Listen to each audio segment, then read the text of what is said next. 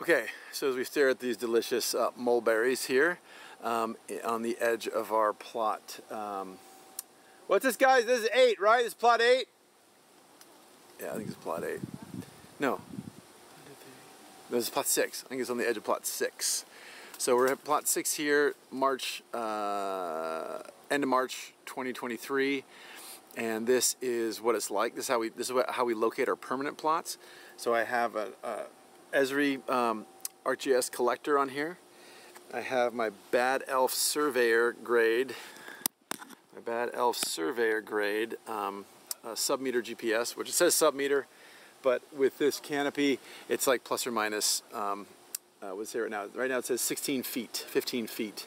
So, you know, you're talking about 5 meters, you know, ish or so, with all this canopy interference. But it's better than the default GPS, than the integrated GPS in your phone or some of the generic level GPSs. And then I would normally have a machete in my hand, but I'm trying to do all this stuff so I don't have a machete in my hand. And then some gloves and some paint.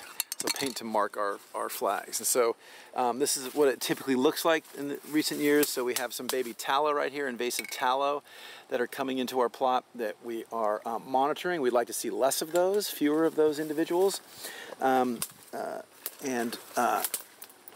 getting through this stuff. So it's a mixture of recruiting individuals, older individuals, down dead individuals that have been taken out by a hurricane or weakened by a hurricane and then fall after the fact. And so we use our GPS guides to relocate these plots so that we can return year after year after year to sample these areas.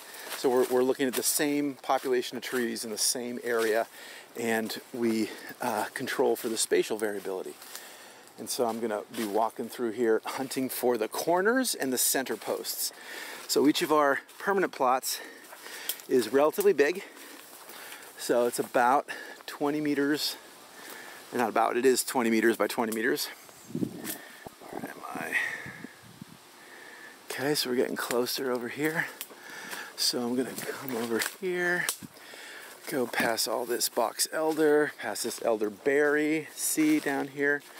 And we're getting kind of close. Let's try over here.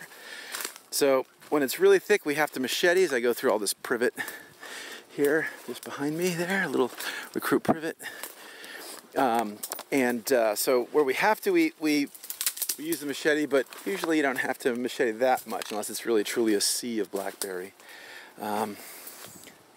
So right around here somewhere, I should be locating one of my PVC stakes. We staked these in before our first control treatment, before our first invasive suppression effort about 12 years ago. And we refreshed, there we go, look, here we go. Here's one right now. So we spray paint the corners orange and our center posts yellow. And when we need to, we'll spray a tree to help us.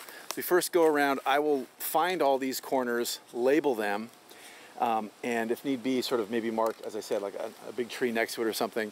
And then when my survey team comes in behind me, then I'll help them. We'll do this in quadrants, so I'll survey 1/4, and the next 4th, and the next 4th, and the next 4th, so we work our way around, getting eventually the entirety of the plot.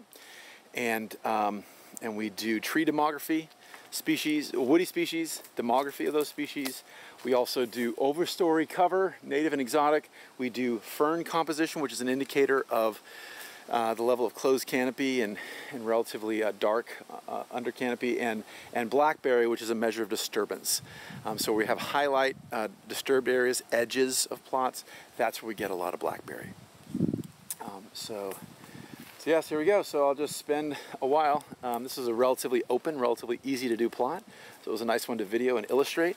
But at times it gets more challenging and takes a lot more sweat equity when we have poles in the middle of, say, this sea of blackberries. There's a few elderberries popping up through it.